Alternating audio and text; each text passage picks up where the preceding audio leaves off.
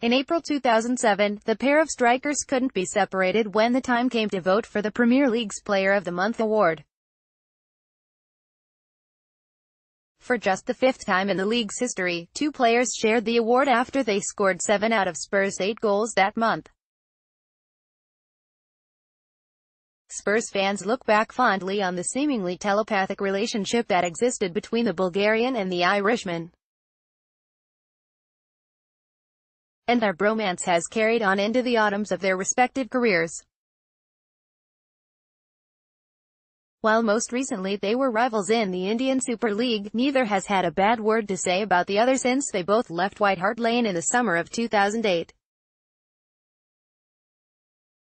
Every Spurs fan should hear Dimitar Berbatov's superb tribute to Robbie Keane. https://t.co/pack60 quote, SportsJoe, at SportsJoe_, March 20, 2017. Berbatov and Keane reunited on the Soccer AM couch this weekend and joked with each other like old friends reminiscing about the glory years. And when it was put to the pair that it would be interesting to see them take their double act to the dugout in the coming years, they both had a brilliant response ready to go.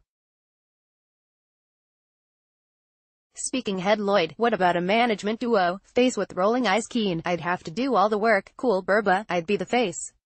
Pic.twitter.com/2votokari